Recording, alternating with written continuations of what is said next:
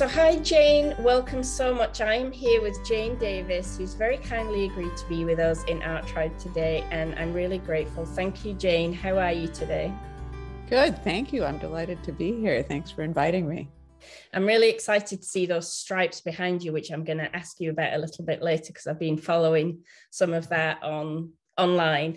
But first of all, for lots of people watching this will know exactly who you are because they'll have either been following you on YouTube or on Instagram or somewhere. But for those who don't know, where are you, first of all, in the world? I am in the United States, in Vermont, in a small town named Rupert.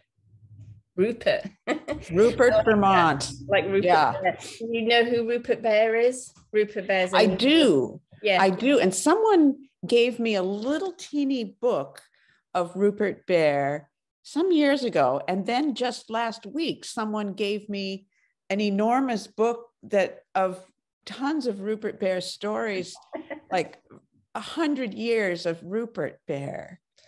I'm absolutely fascinated by these windows behind you. Is this a studio at your home or is this a rented studio? This is a relatively new studio and it's attached to my house. I had it built, I think the building started late 2017, took a couple of years. I mean, not constant work. The builder was working on a few projects, but I think it was end of 2018 that I was able to start working in here while they were continuing on the exterior siding and stuff. But it's just been a real dream of mine to have a studio that's I don't know, that's perfect.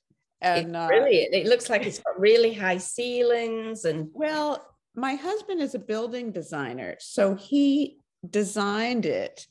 And he's also the zoning administrator in our tiny town of Rupert. And so he was the one who said that I couldn't put a separate building on my property. He said you couldn't. Oh. Yeah, I thought it would be a separate building. That was my plan, because before I had a separate building where my studio was upstairs in a barn, but it didn't have running water and it didn't have high ceilings, and there were some inconveniences about it. And I had wanted to build a studio, and I just had this idea that it would be separate from the house, but God, there's so many advantages to having it attached to the house. Yeah. And he did a beautiful job of designing it so that it really looks, from the exterior and the interior, it really looks like a separate space. Yeah. You know, it doesn't make the house look like it's huge. It's got different siding. It's got a little kind of transition area. And then it has these high ceilings, plus it has this loft space that will have storage, that will have railings on it. But that's my office and yoga space and some storage up there. So excellent. Wow, that's amazing. Yeah, really. So what I'd love to know, first of all, because I don't know this about you actually, is how long have you been a professional artist? Have you always done that since leaving school? Practically. I started as a potter in my late 20s. After undergraduate school, I went back to school for ceramics, and I was a potter for 15 years. And there was some transition overlap between that and licensing artwork for manufacturers, because what happened in ceramics was I wasn't that good of a potter, but I really liked the surface design, the surface decoration. Right. And in that profession, I transitioned at one point in the late 90s to buying ready-made white bisqueware and painting on it. And that felt like totally cheating, right? Yeah. But I was so much better at it. You're doing the bits you loved and not the bits you didn't love. Right. And I just wasn't that good at making, dishes out of wet clay. So then it became, well, why am I doing this? I should license these designs to manufacturers. And so I did that. And that was about 10 years. And I had some really good early success with that. But the landscape of that world changed quite a bit while I was in it. And I became not very good at it. And it was just, I liked the work, but I didn't like the anxiety of not knowing, when I would have work. So at one point I just thought I have to get a job, or I have to, reinvent what I'm doing. And I had always done fine art. on the side and shown my work periodically. And I had always done little workshops teaching, usually little craft projects or, how to make this or that kind of book or box or whatever. And so I knew I liked teaching. I just thought, let me see if I can do this. And that was around 2009 or 2010. So around there. Mm-hmm. And so did you begin teaching in person or did you begin online? Oh, I began in person. Yeah. Online teaching was pretty new. A ways away. Yeah. Yeah. And I must have started in 2010 because I remember it was 2011 when I started my first online workshop. Right. And you were quite early into online. Yeah. There weren't many people teaching then online. No, and I had to kind of cob it together. I mean, now, when people want to teach online and they ask me advice, I like go to one of the platforms. Yeah. There's Skillshare and Teachable and all kinds of platforms where they've got it all set up. But I remember I gave myself 6 months to learn how to make video, how to edit video, what platforms I wanted to use for interaction, how I was going to deliver lessons. It took quite a while. And that format is still one that I use. I use a blog for interaction. And one drawback of that is that there's a bit of a learning curve with learning to use a WordPress blog. And so some people balk at that, but it has so much more functionality than the other kinds of forums I've seen. And I keep looking for ways to get an interaction that's going to be easier. Yeah. And so far, found it. The blog it's harder, but the functionality really makes it work. Yeah. So you were now teaching and you'd moved into painting at around the same time. Is that right? Well, I had always done some painting and printmaking and drawing. And in my freelance work doing design for manufacturers, I was painting. I mean, I was painting more illustrative kind of images, and some just patterns and so forth. But I was using acrylic paint and using collage and using the same kinds of materials. So moving into fine art more full-time and focusing on it wasn't a real shift in materials. Yeah. It was a different mindset. One of the things that attracts people to you, and particularly your YouTube channel, other artists, and that attracted me when I first found you, was you've got this really curious approach to the way you work. So you seem to follow your curiosity, follow your interests, and just follow them where they lead without, there's never a focus, it seems to me, in those videos on the end result, on making a good painting. The focus is on the process, on the exploration, on the fun. And I would imagine that because that's how we see you on YouTube, that's how you are in your practice, that's the way you work. It is. Has it always been that way? Oh, that's a good question. I think so. I periodically go into a production mode where I think, okay, damn it, I'm going to make some paintings, and it falls flat. Yeah. Like I am just as addicted to the outcome as anybody.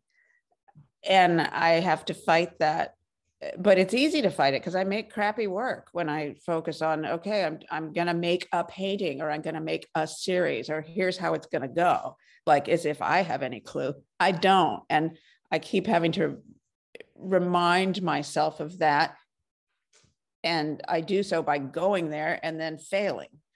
And the only way that I can make work that excites me is by following my curiosity. And I got to say, I listened to your podcast, a recent one on limitations and putting limitations on your exploration. And also then how we put sort of false limitations on ourselves. I thought that was a really interesting discussion, because that is kind of how I advocate working. And that's certainly how I teach. Like, here's your tools, do this with them. And then when people go out of the box and say, well, I'm going to use this other tool, my response is, well, then you're not learning how to use this tool. Like, this is learning. So I kind of do that with my own practice with a little more leeway, of course. Yeah, so that is kind of how I work. And then the curiosity sort of drives like I start with some limitations, and then or parameters, I call them. And I heard that that's you a good word. Yeah, that's a good word. It's a more neutral word. And then inevitably that sort of series or group of work is going to lead to some other questions. And then I follow that curiosity. Yeah. So what I'm kind of grappling with right now, just in my head, is there seems to be a lot of value put on consistency and coherence. People want to do, here's what I hear from my students and from myself. I feel like I'm working all over the map. I work in all different styles. I work in all different media. I don't know what my style is. I don't know what my voice is. I don't know who I am as an artist. Yeah. Okay. That's me too. Like, I'm always feeling that way. Okay. Yeah. I've been doing stripes for a while, but God, they're all different. They're all over the place. I'm getting influences from all over the place. And, you know, I'm also doing some other work, and I'm probably doing 3 things at once. And, you know, and currently I'm looking for more representation because I'm teaching less, I'm painting more. And so I need more galleries to sell my work, because I don't like selling my own work. I don't want to be in that business. I want more representation. So I have a gallery here in Vermont, and I sell some work online. So it's a matter of like the output is greater. And so I'm wondering here, like, okay, now do I have to worry about consistency? Like, it's so funny for people to hear you saying that, because they feel like, oh, when I get established, I'll have my voice and it'll be the same then, and then I won't have this problem anymore. But I always feel like, I mean, I teach a course called Find Your Voice, by which I mean finding your freedom to express yourself freely, your voice on a broader scale, really. I don't mean style, I mean being able to speak up in paint for yourself and do your own thing. But what I've found is, as soon as I find something that feels like it's consistently me, then I'm curious to move away and do something else. And then I'm a beginner again, because I don't know what I'm doing. At the moment, I've started working in a new way and I don't know what I'm doing. So I've seen that. It was lovely. So it's like, you know, sometimes it works, sometimes it doesn't. Some things I tried, just sort of failure. But I have that same feeling of, but will people think, oh God, you know, it was one thing, now it's another, now it's another. But I kind of think, if I look at your work, I can see it's you still. I can see your work is you still. Yeah. So we're not as weird as we think we are, maybe. Well, I have a couple of theories about that. One is that as the artist, we will see our work, we will see all the differences, whereas someone on the outside will see the consistency. Yes.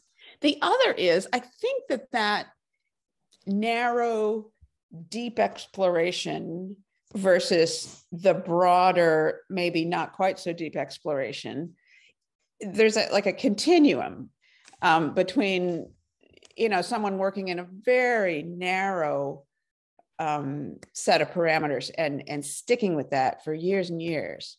I mean, think of Corinne Léger. I love her work. And as long as I've been looking at her, her work has evolved really slowly. But man, she is good at it. Yeah. And, you know, her painting doesn't suffer from kind of just banging out paintings, going into production mode. I think her paintings are fresh, and I think it's because she's found her curiosity in a sort of narrow mode, but she goes very deep into it. Right. Some people, you know, kind of bang out the same painting over and over again, and you can tell the work kind of falls flat. It shows. That's different, isn't it? That's different than the person who's, yes, I see the paintings now. They're kind of like these rock forms, and there's pattern and line, and just, anyways, those really Yeah. speak to me. Yeah. And then there's, you know, people who kind of explore more broadly, like me. And I think that just reflects personalities. I mean, it's like, you know, I feel like this is my third career. And it's not because I failed at being a potter or failed at being a freelance artist, although I did sort of fail at being a freelance artist. It's that I have broad interests. It's kind of who I am. And I think, so my art reflects me. And I think it's a personality type, people that can get kind of obsessed and with something and really good at it, and then move on and get obsessed with something else and pretty good at it. You know, we have this capacity to, you know, really have this curiosity and need to learn something and get obsessive about stuff. I mean, I do it all over the place, not just in my work. Yes. You know, I do too. I've always had, like, I'll be really interested in, say, family history for a while, and I'll be digging into that. And then I'm like, oh, I'm done with that now, and I'm not bothered anymore. I've lost interest. So yeah, it's similar. And I think it's a really good point to make for anyone watching, because I tend to talk about it being good to keep moving and changing, but it isn't necessarily, because it isn't if it's not you. So it's okay if who you are is to have one thing and really explore that and go deeper. And you make a really good point that I tend to brush over sometimes because I'm thinking of the way I like to do things.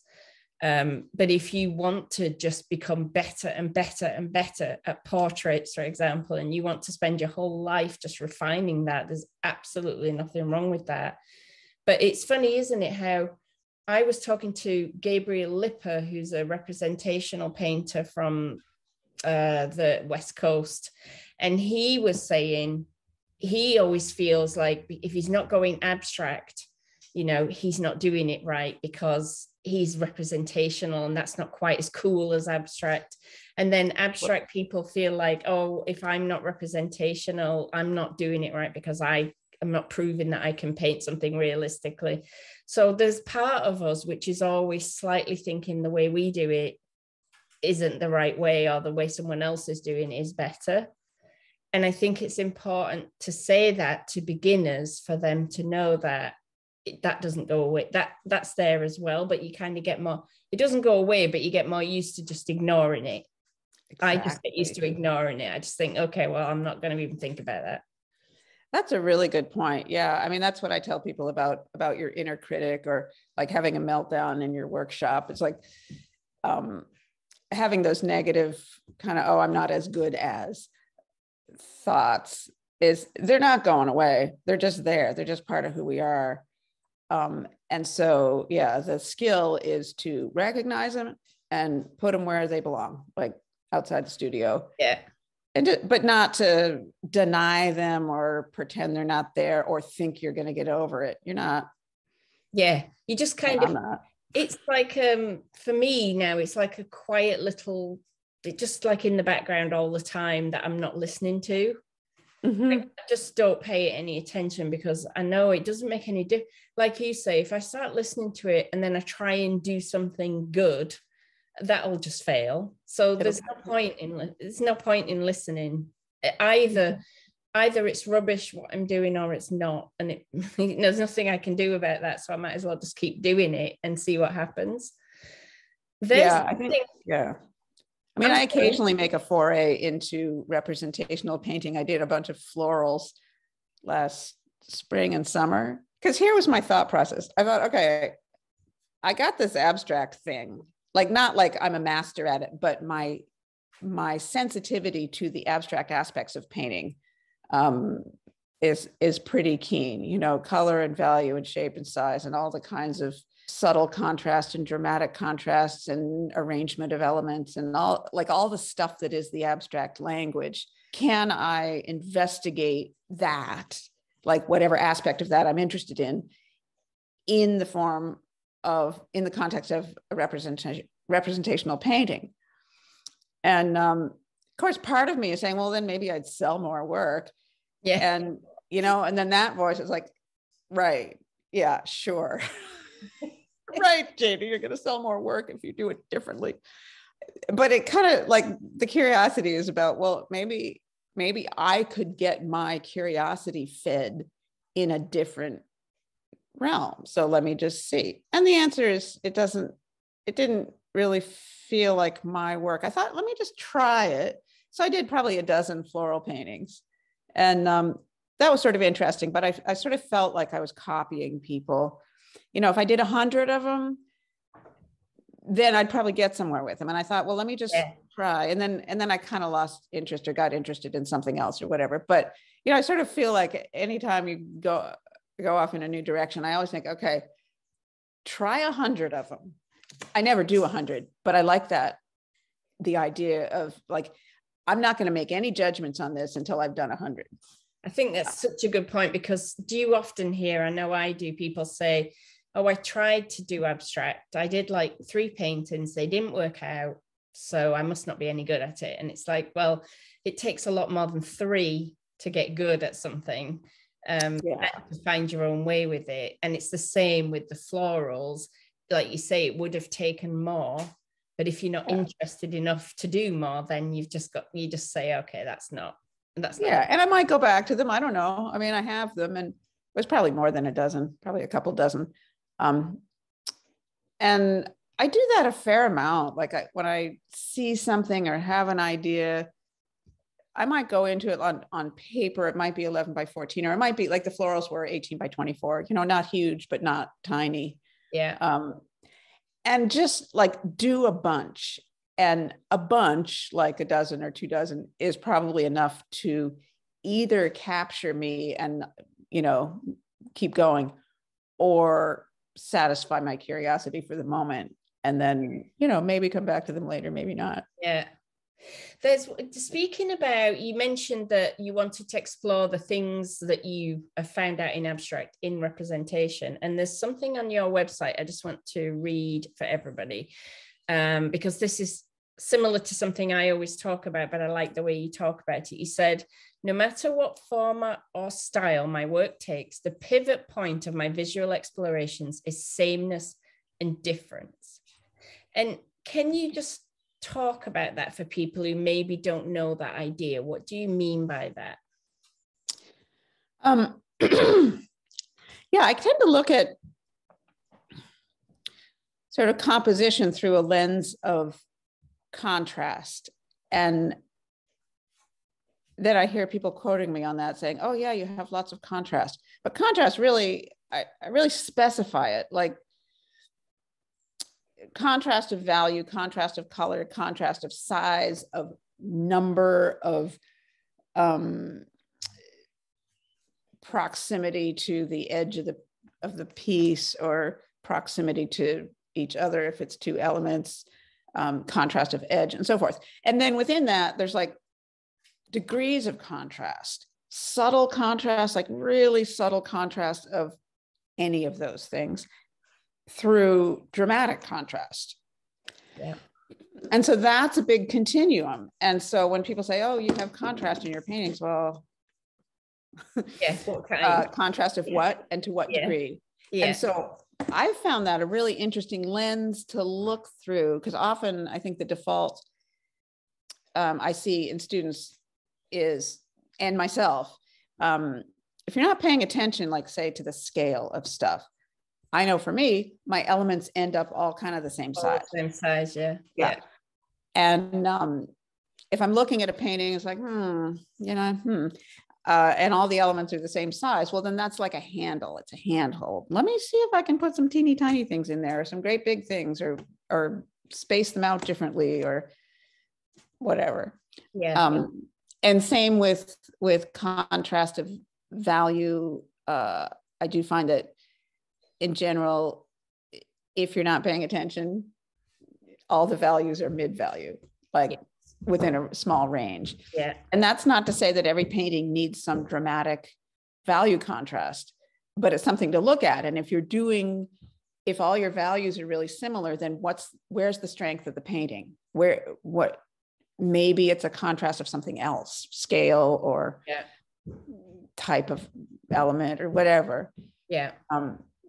And so I'm really interested in that, like the degree of sameness and the degree of difference of all of those things.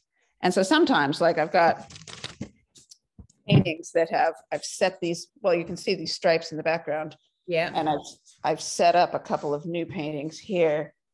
This is sort of a new mode of working, the off-white on black, and then I'm going to paint in colors, and I don't know what colors, and those are just a start. I may change the size and shape of things, but yeah. So those I'm using like elements that are the same size, and they're the same element. I'm using all those bagels or donuts, right? Yeah. Or all the Yeah. stripes. Yeah. So that's sameness. So then where's the difference? Same with those stripes. Like those stripes are pretty similar in size, and they're like repetition. And those aren't, actually the two top ones are finished. The turquoise one is not finished. So where's the difference? Where's the contrast? Where's the edge there? Yeah. The painting. And the stripes I find so interesting. So this is something relatively new for you that you've been working on. And it's that idea, isn't it? Just what you've just said. If this is the same element, it's a stripe. Now, what can I do to make it exciting to look at? And how can I vary things up? And some of the paintings that I've seen online, just so interesting in terms of it's the color juxtapositions, it's the shapes. Maybe there's little stripes and then bigger stripes, or it's finding all these different ways to make something that's seemingly simple interesting. And I was fascinated looking at the stripe paintings, and with your permission I'll have a few running over oh sure, yeah so people can see them. But I was fascinated, just looking at, why am I really enjoying this? Like, why does this look really good? Oh, it's because that color and this color. And for everybody watching, there's a video on Jane's website where she talks about the stripes, and that video is excellent because you're explaining all of this in the video and about your explorations. And there's one where you showed that you don't need very much bright color to make the painting feel bright. That was fascinating because you can because unlike, say, a more amorphous abstract, like maybe some of mine, in the stripes, you can really see the quantity of bright colors. It's really there. So you can really see, oh yeah, it's not very much orange, and yet look how vibrant it is and how it's running the painting. And so when I've kind of gone on about that a long time, but when you're working on these stripes, what are the things that you're exploring, and what have you discovered from doing it? I suppose I'm asking. I'm still discovering. I feel like I'm in the sort of phase of trying to figure things out, but like those ones that you can see here, those are repetitive stripes. And, not all my stripes are repetitive. A lot of them have like a lot of different colors. But so in that repetition, I'm looking at the subtle differences in the edges and in the color. Like there's lots, that one that I'm pointing at now, sort of brown and off-white, that's like 36 by 36 inches. So 3 feet by 3 feet, 90 centimeters, that is. So that gives you an idea of scale. So within each of those stripes, there's a fair amount of depth, and there's a lot of different colors. And so part of what I'm looking at is how, like, I want to look at it and say, oh yeah, stripes, and then look at it closer and see what's going on. So while I'm painting it, I'm interested in the colors and values and the texture and how much or how little of a color I can get away with. Like in the pink one here, there's some bright green bits that you probably can't see. I'm wondering if I can bring my computer over here. Okay, here's some other stripes, right? Oh, here's an old painting that doesn't have any stripes. Everybody's got studio envy while you're walking around. Yeah, well, they should. It's an awesome studio. Okay, see that bit of bright green? Yeah. Okay, there's stuff like that in these textured paintings. Oh, and all the different blues in that turquoisey one there. Yeah, and there's like red, some bright streaked red. Yeah, and so I'm more thinking, what am I thinking? I'm not thinking much, but I'm getting sort of interested in those little bits of color. And you said something earlier, like, okay, now things are the same. And so what do I do to make it interesting to look at? And I just changed the language on that a little bit. What is compelling me? What am I interested in? Because, or what is going to make it compelling for me to look at? Like I step back from it, okay, then go back in, and it doesn't seem like a huge difference in language, but I think when I think, okay, what's going to make it compelling to look at, I've got that other person that in mind, like somebody else looking at it. And I really don't want that. I want that person. It's a hard thing to describe, but I find myself describing this to students a fair amount. But as the artist, you got to be the maker and the viewer. And so it's not like what's going to make people in general interested. It's what is compelling me. And so it's me, the viewer. Does that make sense? Yeah.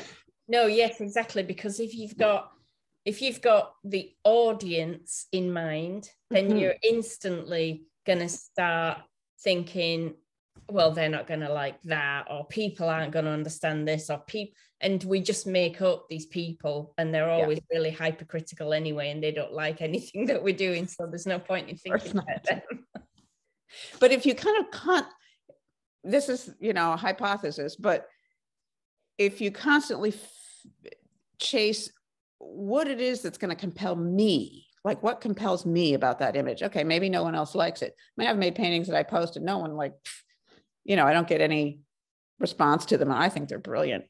But I feel like I have to chase what's compelling to me, because that's the thing that I can tell. Like, does it compel me? Doesn't it? I can tell that. I can't tell what's going to compel you or anybody else or a gallery owner or anything. Yeah. And the hypothesis is that then that will sort of drive my work in the direction of always being a reflection of me, which is kind of the best you can do. Like I can't be you, like I can't, you can't, I don't know. I think that's so important a point that we should just stop and underline that, because a lot of people, when they're starting out or when they come back, a lot of my the people watching this, they've come back to art after a long time away, or we tend to think about what other people are doing, looking at there'll be people watching this who want to go play with stripes now because you're doing stripes. That's what happens. We start thinking, oh, stripes looks interesting. I could do some stripes. I could try that. But the problem is, if we are thinking like that, we are always away from ourselves, where now I'm Jane thinking about what Jane's thinking about, and that's not what I'm thinking about. If we follow what we're enjoying or interested in that moment, as you say, we get more and more close to ourselves. And even now I find myself editing myself sometimes. Oh no, nobody will like that. And then I have to stop and think, no, it doesn't matter, because I do. And I've just, as an example of that, declared some things finished, which to me feel like I love them. Nobody else will love them, but I love them. And it's got to be enough that I say I love them, because as you say, they're me. And if nobody else loves them, I won't be happy if I go over them with stripes now to try and make them more like Jane. So that won't work. So I've got to keep them as me, but it's so hard when we're new to this to trust our own instincts. Even when we're not new to it. I mean, I think it's a constant challenge, because here's the other thing about that is that, like, we need to look at other people's work. We need to have those inspirations, and we automatically have those influences. And the inspiration can come from a lot of different places. And as artists, we like looking at other people's work, and we need to.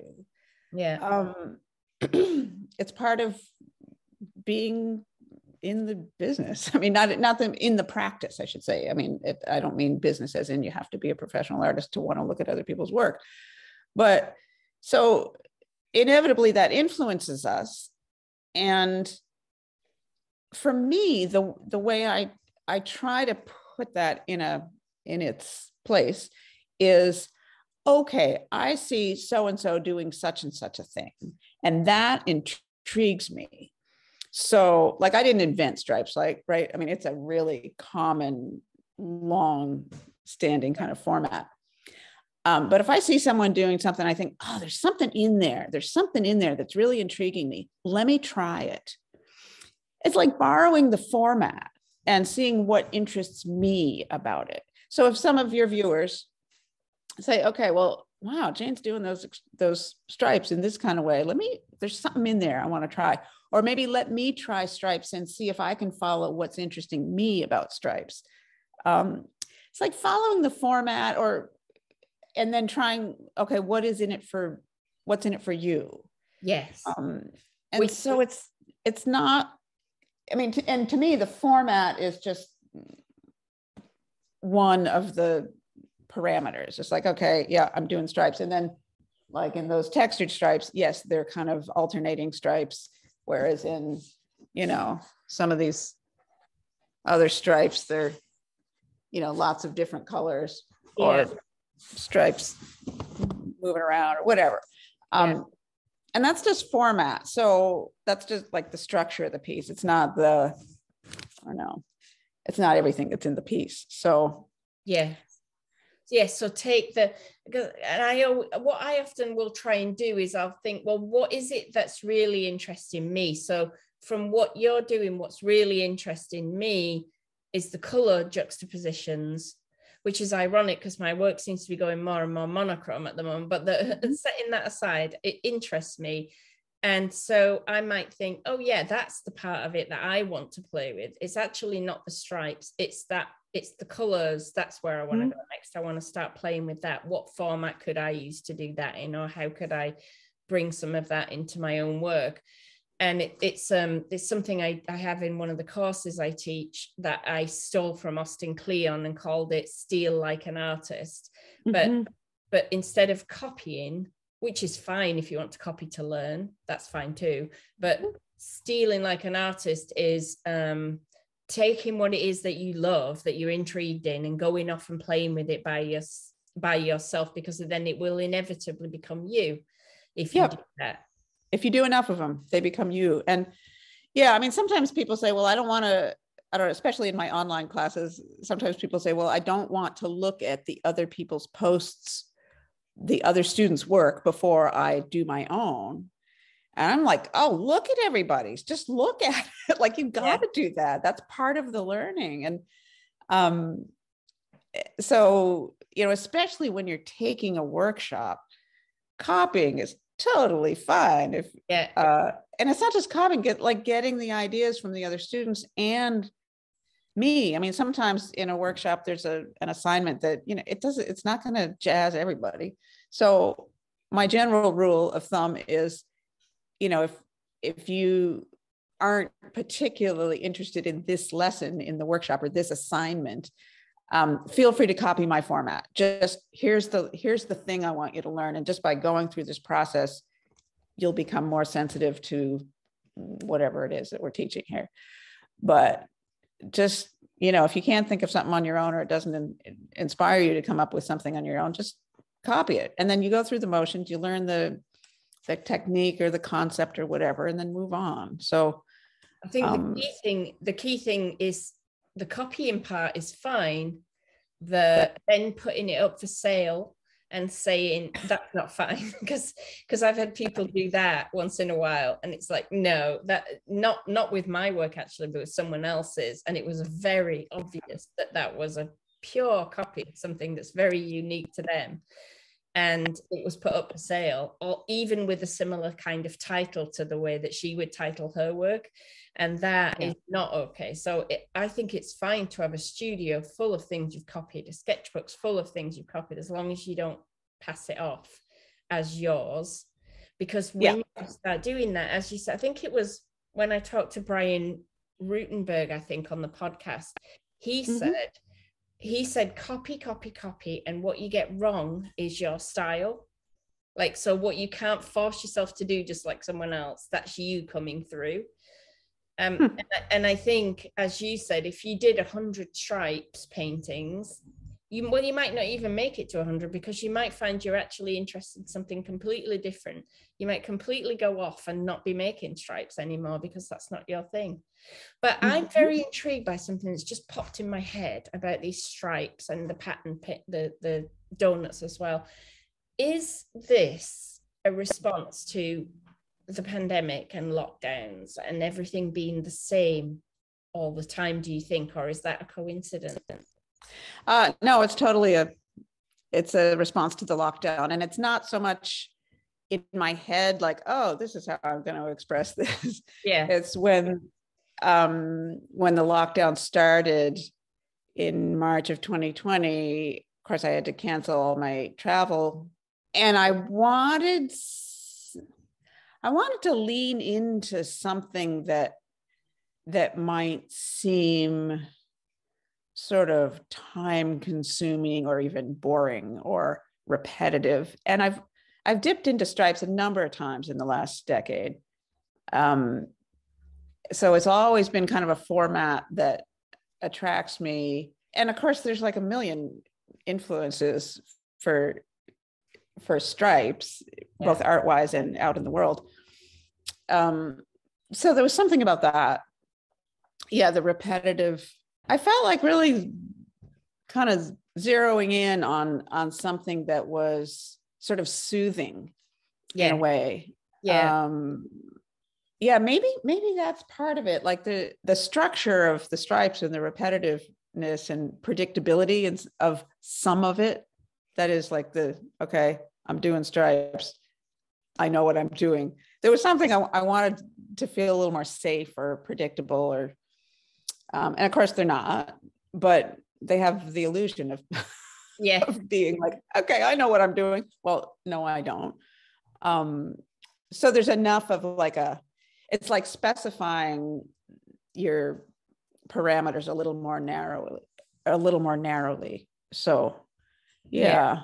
But I think it's going back to something you said earlier, you set parameters, but you're also giving yourself permission to go off and do something else if you feel like doing something else. And I think that's important for people who do say, as you said, oh, but I want to do all the things. I want to experiment with this, that, and the other, is to let yourself sometimes do that, to choose something to dive into, but then let yourself.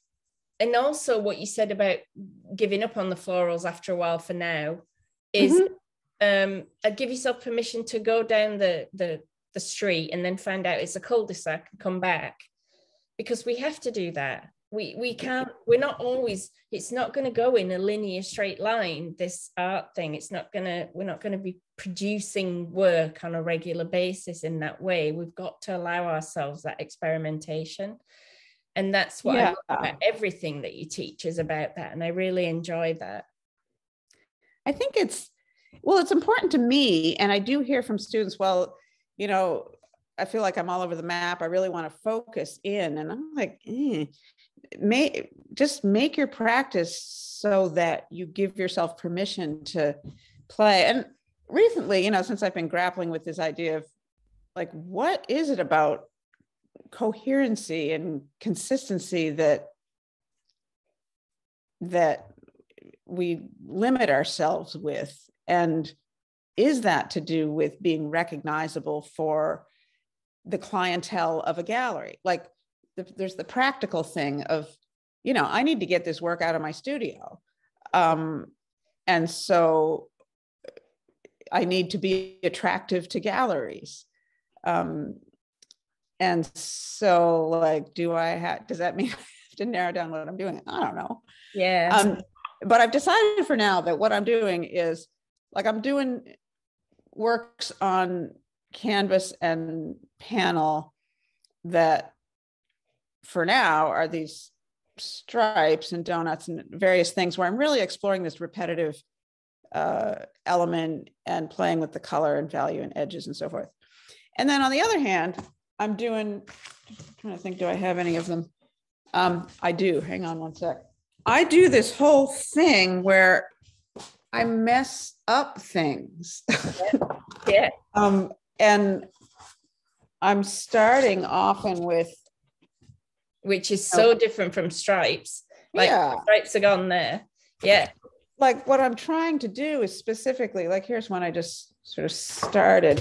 I'm putting 2 elements, or 3 in this case, that are really different from each other in some way. These are 2 collage bits and then some scribbling.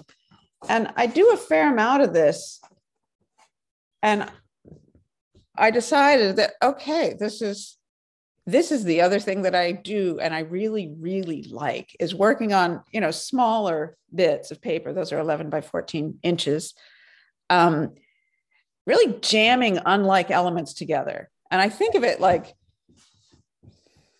putting together a dinner party of people that have different backgrounds and different, areas of interest. And you have no idea what that conversation is going to be like. Yeah. It's like, let me put this person with that person and see what happens. So that's my attitude towards these things. And I do that a lot with gel plate printing, right. Making not all over papers, but papers that have different parts to them. So prints, and then cutting those up and putting parts of those together and then painting and drawing on top, and not trying to bring it together into some cohesive whole, but really trying to bust it apart. Like, see what I can do here that's going to make that's going to interest me in its kind of contrasts of all kinds of things and juxtapositions of types of imagery. Like, I mean, this one isn't like a finished piece, but I'm looking at sameness and difference, and this will keep going. I mean, they're all in process. And then what I find something in that kind of thing, which I generally do in sketchbooks, often in those concertina books, but something in that will trigger the next thing. Like, but you don't know when it's going to come or what it's going to be, but something in it will just go, what if because I think I saw you on a video a few months ago. Well, I don't know, it would have been, time flies, doesn't it? But you were doing dots at that point, and you were saying, I just seem to be interested in dots. I think you were just doing sketchbook thing, I can't remember. But now it's stripes. So it was like repetitive pattern was then, but now it's come into stripes. So the interests that we have are in our existing work, and the next thing is waiting to be in there. But the more we play and experiment the way you're doing, the more we have a chance of finding out what that next thing's going to be. That's a great way of thinking of it. And I know people think of, I often see people commenting on their own work this way. I work in a sketchbook to get ideas for larger works, or like I do studies to prepare for larger works. And I never think of it that way. I think of studies. Yeah, exactly. Like, it just knock something loose. I've occasionally had something really nice composition in a sketchbook and thought, I'll see if I can do that in a larger painting, but I can't, because it was serendipity how it came about, and it can't be repeated. Yeah. I mean, I think that, just that process, works for lots of artists. Like, let me do these studies to get my hand right at this thing and that thing, and then do a larger painting. And there's much more sort of planning and conceptual stuff. And I'm not saying that that's a bad process, or that doesn't work. It doesn't work for me. And that's not how I work. That's not how I use studies. And so I think some people have the idea that, like the old masters did these sketches and studies, and lots of new masters do as well, to prepare for a larger painting. And sometimes people think that if they don't use studies that way, that they're doing it wrong. And I think my studies are essential to me, to my practice, to knocking stuff loose, to get out of my primary mode, whatever that happens to be at the time. And whether I ever show them or not, they're part of the process, and they might all end up in the trash or in the wood stove. I generally scan them. I I mean, most of them. And so I have digital images and, so I get some value out of them. And that way I show them and stuff. But for me, the main value is in the process of doing them, knocking something loose, giving myself that permission to really try to make the ugly work. Yeah. You got to make a lot of ugly work before you can make good work. Yeah. And so you might as well try and make it ugly, and then you've got no worries. It's like if you're not trying to make it ugly, you might get upset when it's ugly. But if you try and make it ugly, it's like, well, I told myself it was going to look terrible, so it doesn't matter that it looks terrible. And actually, one of my first YouTube videos, I was too scared to make YouTube videos for ages, but one of the first ones I did was because somebody said, I just don't know how to paint loose. I just can't do it. And I said, well, this is how, I'll show you. And I made a little video, and it was really badly lit, and nobody go look for it because it's terrible. But the point was, this is how you do it. You literally get a big brush loaded with paint and you splash it around. It's not hard. Like this is what you do. But at the end of that little video, I almost had a painting because it was so full of energy and looseness, and I wasn't trying. It took another session and it was done. Whereas, like you said, I could go in and decide to make that painting, and there's no way it would happen.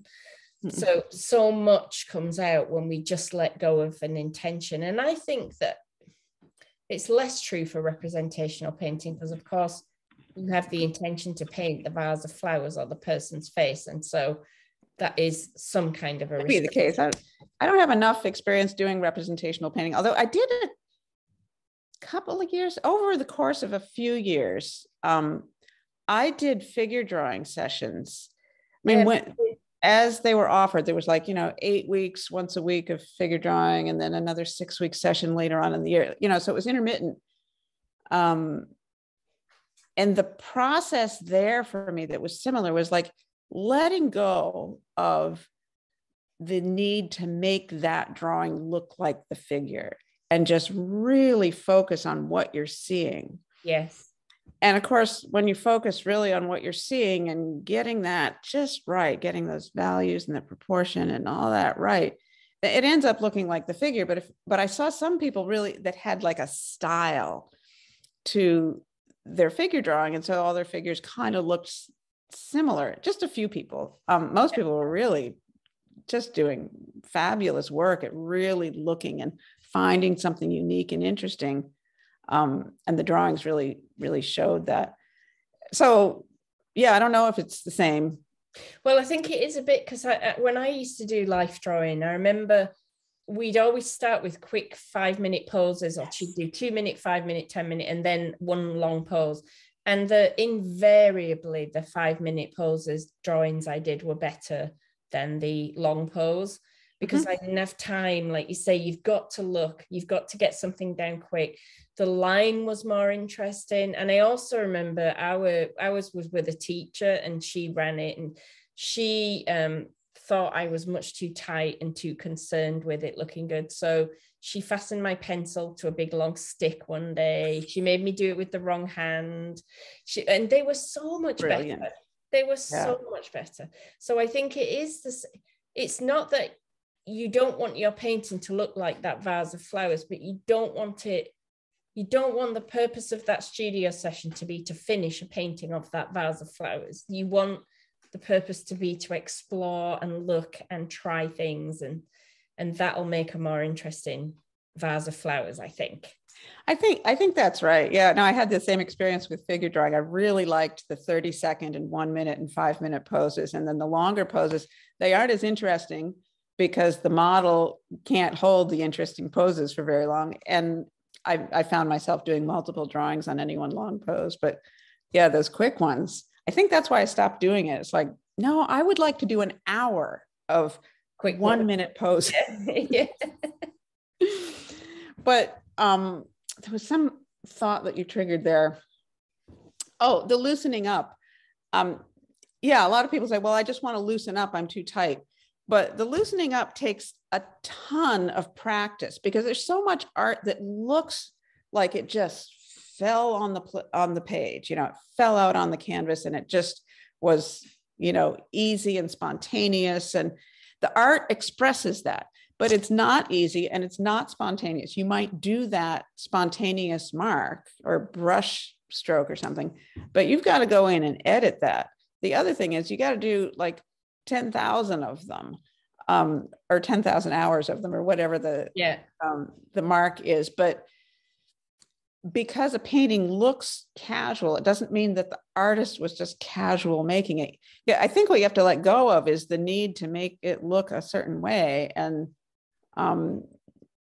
really kind of go for it. But that doesn't mean that individual painting is going to express that. It means maybe 1 out of your 20 is going to look fabulous. Yeah, because I've been experimenting with building up a really rich background and then just making a few very gestural marks to finish the painting, and trying that. And that is really difficult. And sometimes when it works is when I really am not thinking, okay, this is a painting now. Because what happens is you built up the rich background, then you go, right, got to get this right. And then it's never going to feel like it needs to feel. So I've noticed I have to wait. I'll be in a certain mood maybe once every 2 weeks when I do the thing truly spontaneously and it's all right. And then the rest of the time, if I try it, it'll end up, I'll have to sand it all back and start again because it's not going to work. So it's so interesting that this idea, it should be easy to be spontaneous, right? That's what could be easier, but it's not, because we're not actually spontaneous in almost any aspect of our lives. We don't just do whatever we want and whatever we feel and express all of that. So how can we expect to be able to do that in our painting just without a lot of practice? Yeah, I think, when my students say, well, I'm not very comfortable with lines or mark making or something, I say, get a stack, 100 sheets of cheap drawing paper and a bunch of drawing tools and some time, and just make marks on those pages and chuck them in the fire. Like, they're not pieces, they're going away. You're not even saving them for reference. Like, really, don't. Just, it's in the practice. You do your marks, you notice what your default is, you notice that, oh yeah, I always do it like this, and then you change it up, you expand on that, and then try a different tool, try a different hand, try doing it without looking, just play and push yourself. It's not just mindless mark making. It's really seeing what kinds of different marks you can make, and not giving yourself any time to think between them. Just do them and fill the 100 sheets. I mean, you might do like 10 sheets now and 10 sheets tomorrow, whatever, but like, do all of them and then throw them away because they're not for reference. You're not going to try copying them. It's the practice, getting your hands and eyes and working together to really explore that. And then, and then it gets easier. Yeah. And then at some point, the ones that are supposed to come out in work will come out, even though you didn't save them, even though you didn't photograph them, even though you put them in the fire, it will come out. I mean, the same with like color studies and things. It's so, I find people really want to keep like a lot of stuff for reference, and some stuff it's important to keep for reference, but even in color mixing, like, okay, make a color wheel, but like all those value studies and value gradations and mixing colors and then notes about, okay, this I've added, 2/3 this and 1/3 that plus. It's like, no, just do a lot of it and you'll get a really intuitive sense. And maybe making those kinds of charts and reference pieces as a beginner makes some sense. But ultimately that becomes intuitive and spontaneous. Like, oh yeah, I need this green that's in my head. That's kind of like, oh yeah, grab this, grab that, mix it. Yeah. So it's like color mixing, and like any of the practices, you do a lot of them. It's in the doing, not in the reference, that gives you that kind of foundation of knowledge that feeds an intuitive painting. Yeah, perfect. I think that's a perfect place to wrap this conversation up. But before we do, I want to ask where people can find you and your courses and your books and everything else that you've got, where can people go to learn more? My main website is Jane Davies Studios. So there's 2 S's in the middle, Davies Studios. It's Davies. And studios is plural. So janedaviesstudios.com. And that'll have links to everything. Also, if you go to my Instagram, which is Jane Davies Art, I have in the profile there a link tree list of links, and that has all my contact stuff. So and Jane has an excellent book. Just remind me what it's called. Is it Exploring Abstraction, or it's wrong? I'm abstract painting. Yeah, like where is it? Abstract painting, the elements of visual language. I don't know what I've done with it. Yeah, it's excellent for anybody interested in abstract composition, particularly, just in what makes, I often get asked, well, how do I know if it's a good abstract painting or not a good abstract painting? And there's a lot goes into that, but this book is quite slim, quite easy to read, lots of good examples, visual examples. So I really like that. But for courses, for books, also go to Jane's website, and also go look at her YouTube channel to get lots of samples of how she teaches and to see her work in practice, because it's really, I think it's really inspiring and also liberating for people to see the way that you work. Mm-hmm. Well, thanks. Yeah, let me put one shout out, and that is this year with my newsletter, every month, I'm doing my newsletter every 2 weeks. Oh, that's a lot of sun in the window, isn't it? And once a month, I'm doing a little survey of questions. It's just 2 questions or 3 questions about your art practice. And so you can get on my mailing list, and I always put a link to that on Facebook as well. So I really want to encourage people to take those survey questions, because the point of it is not only for me to learn more about what you want in workshops, but to share that information. So I kind of share the results on my blog. And so I've just done 1 round of the survey, and then sharing the results on the blog. And then now I have the second survey question out. And it's just so we can learn about each other. And I'm just doing sort of a synopsis and so forth on the blog post. So that's something I'd love to have anybody participate in. And you don't have to sign up for my newsletter to get that. It's on Facebook. So that's excellent. But if you want to sign up for the newsletter, do. So. All right. Well, thank you so much, Jane. This has been a real pleasure. I'll put links to all that stuff. That's better. There you go. I'll put links to all that stuff in the post as well that go out with this video, so that everyone can find it. So thank you so much. Thank you, Louise. It's been a real pleasure. So I look forward to seeing more about what you're doing. Have a good day. You too. Take care.